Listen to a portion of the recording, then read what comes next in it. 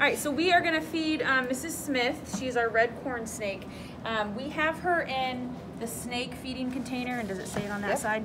And so we only feed her in this snake feeding container, and the reason being, so when she's in her tank, she knows when hands come in, they're not food. So when she's in the container, she knows if something is coming in, that means food. So it's a safety precaution. So once she's in here, we seal this lid until we are ready to offer her the mice or the rats.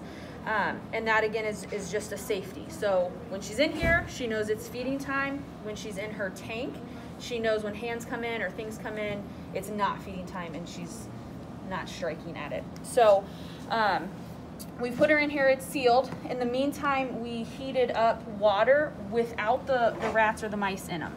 So they come in, we buy these frozen, we don't feed live.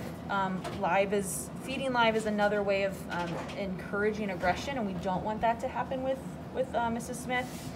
So these are just fuzzies that I think got at PetSmart probably, but we heat up the water first, so the mice were not in them, was not in it. There we go, and 2.5 to 3 minutes. So we want to get it pretty warm, and then we put the mice in afterwards. So we don't put the mice in it to heat it up in the microwave because things expand in the microwave, and so could cause our mice to more or less explode, and we don't want that to happen. So once we feel like they're at a good temperature, so these are frozen when we're not ready to feed them. So when I take them out of the water, I just kind of hold and feel to make sure that they're not still frozen. And snakes eat and see off of body heat, and so we don't feed frozen mice because to them that's something that's dead, and they want to eat something that is more or less alive. And so we're heating them up to reach a body temperature so that when we place the mice in there, she will strike at them because it's at the right temperature. She's seeing almost like a thermal heating is what she is seeing. So that is why we heat them up, and it's not they're not cold. So for these tongs, what I do is I grab the feet and the tail of the mice. And so this is hanging enough for her to be able to strike at it. My hands are away. And when I open this, she knows anything that's coming in, she's able to strike at. So I'm going to just hold it in there, and then as soon as she strikes at it, I'm just gonna let go. But this way it keeps the tongs away from her mouth, and her safe, me safe, but also just as far away and at the end as possible, okay? So I'm gonna go ahead and open the container, and you can see she's already ready. Her tongue right now is actually, that's what she's doing, is smelling, but her smelling is partial scent and partial heat as well. So she's ready, she's pretty hungry.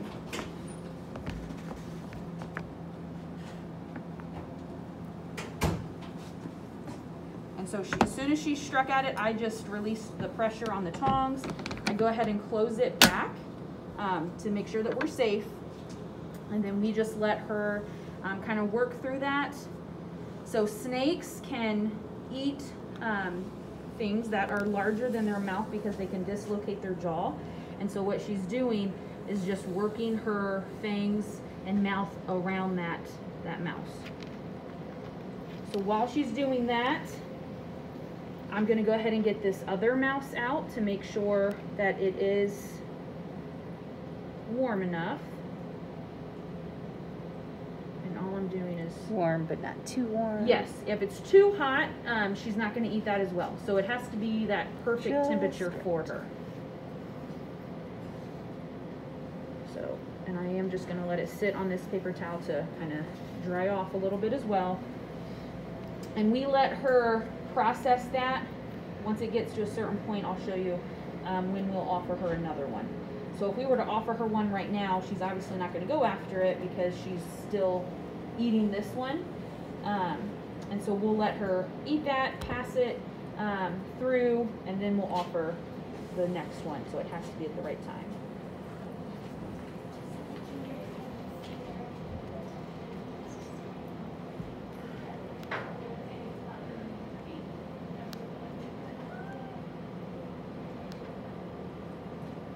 you can kind of see it's a back and forth motion. She's just working her jaws and fangs around that mouse.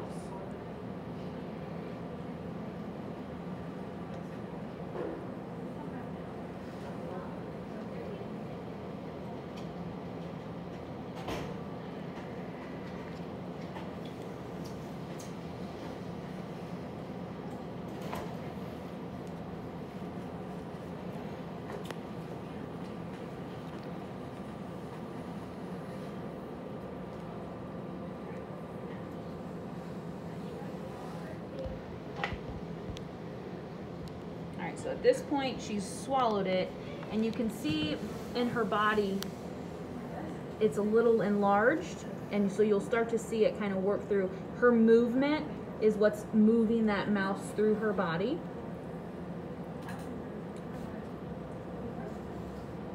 So now it's right here, and we're gonna wait, I'd say it's probably about 2 inches. Let it get about 4 inches back. So right now it's here. So it's already passed through that far.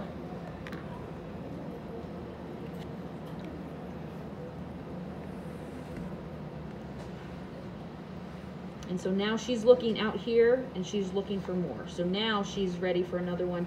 That mouse is about 4 inches back. So we'll go ahead and do this one again. We're grabbing the feet and the tail so that she has room to strike, but we are also at a safe distance. So again, I'm gonna open this now, knowing that I'm not putting my hands in, and she's ready. So she knows it's coming. Yep, and as soon as she struck, I just released and let it fall. Close it back.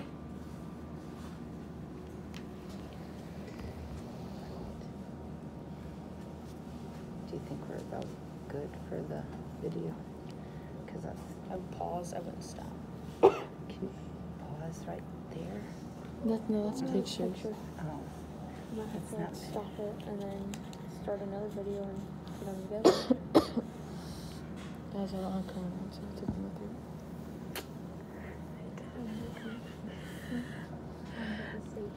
You can edit pieces out too. oh, like in my iMovie. So I guess if you just want to record the whole Yeah. thing, Okay. we'll crop this part out. Okay. Yeah, I was gonna say you can also always edit. And we're only at 7 minutes. Yeah. 8 minutes.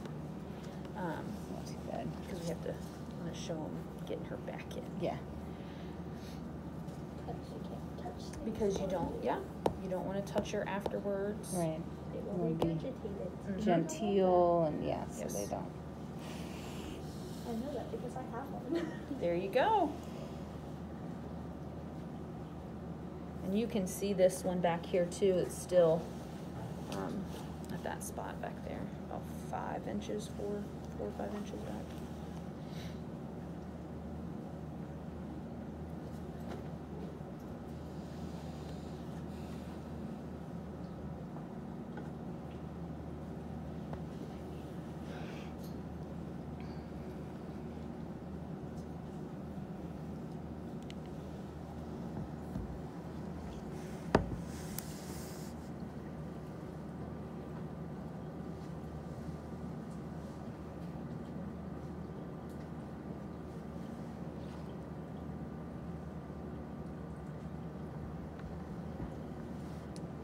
We're gonna edit this video. Are there any bus riders?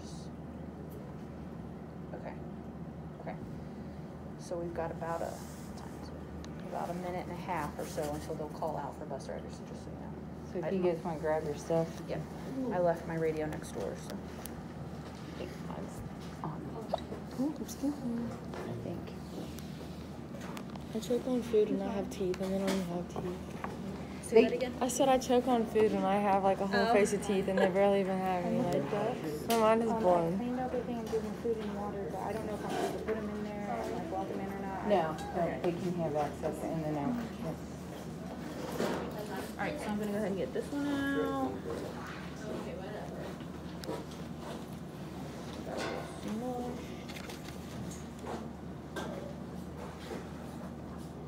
What do they feel like? Is this like squishy? I don't want to touch it. Nope. She said, I'm good. I'm outside my comfort zone being this close to a snake, so. All right, so she, yeah, looks like she's looking for more. She's moving. So we'll go ahead and offer this third one to her. That's so sad. Yep, she's ready.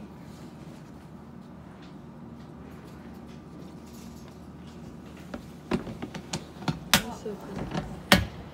And we'll close it, again, just to let her process that.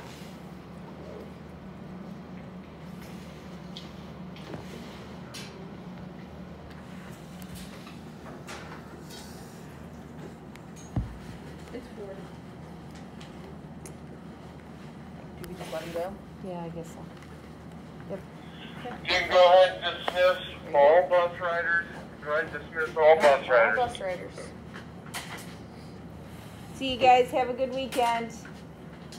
We have a long weekend.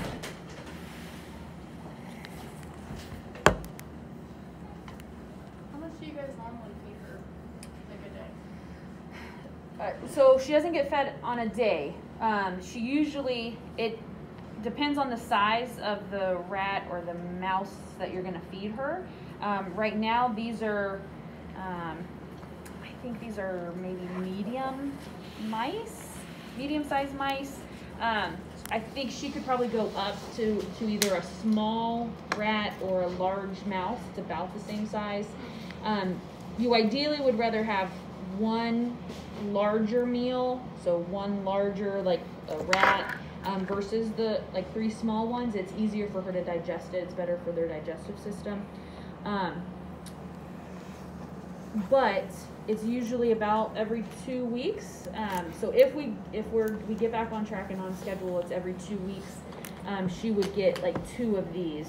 So it's about, depending on the size, a rat or a mouse a week. So she gets fed a mouse a week, or a rat a week. Every 2. We feed her every 2 weeks. Every other week we will feed her, and then we just do it like a double. Or if we increase the size, it might just be like a small rat versus So they the process 2. food slowly, like really slow through their body. It takes a couple days for her to poop, and we usually don't handle her until she does poop. So I eat 3 times a day. I can't imagine eating 1 time a week or 1 time every 2 weeks. Yeah, so their metabolism is different than ours, where we need that constant fuel throughout the day. Theirs is not the same. It is not the same concept. Their food they'll eat until they can't eat anymore, and then it takes several days for them to process that and digest that and use that as fuel. Interesting. So when she opened her mouth, there was like a piece of like skin right there. What is Those, it? Like there's like on the side of her mouth. Like there. so that's just her like Is it- jaw, more or Okay. less, and so she dislocates it and she can expand it, and Okay. that's just her skin. Okay, because I Of was her like, mouth. what the heck? Sweet. So that was the third one, and we usually let her pass that a little bit further, and you can see the other 2 are back here just because her body's expanded. We'll let her move that along a little bit before we put her back in her tank. And to do that, since we You want don't, to go ahead and release drivers and pickup, since we don't touch her, we gently open and we gently just kind of slide her back in. Just because she's still in the eating mood. Yes. I don't want her to eat yeah, that all. she could regurgitate what we just gave her. Right. Yep. Cute.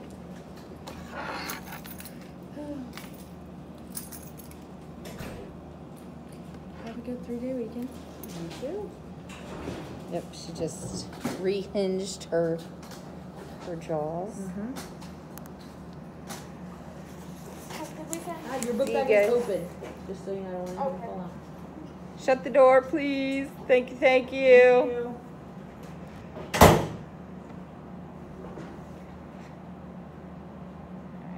We're at 15.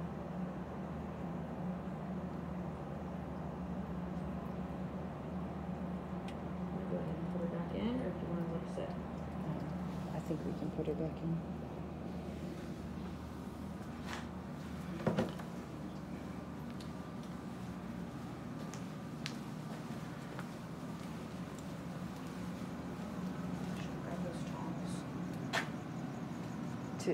The tongs?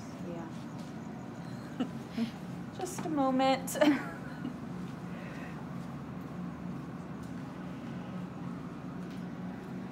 We'll edit this part out. All right, so to put her back in, because she is in that feeding container, we don't want to stick our hands in. We don't want to touch her. So we'll take the top off as she's ready. She might still be. All right, and then we will just kind of give her the chance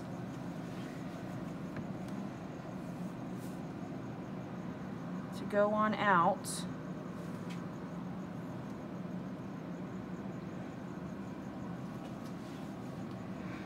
And sometimes she does and sometimes she doesn't.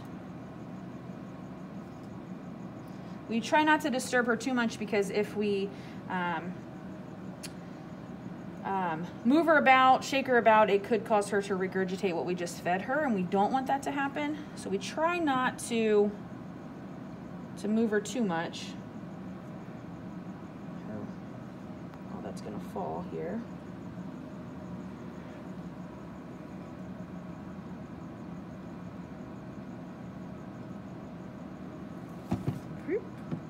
Sometimes that happens. Just kind of let her move herself about. There she goes. She'll go back down in there. Maybe. There she goes. And she's pulling her body. I'm not tipping that. So she's getting herself down in there. Get her on that rock.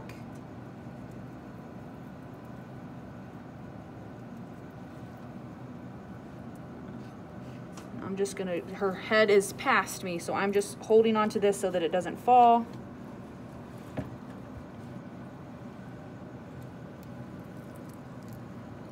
And then I just set and close the lid.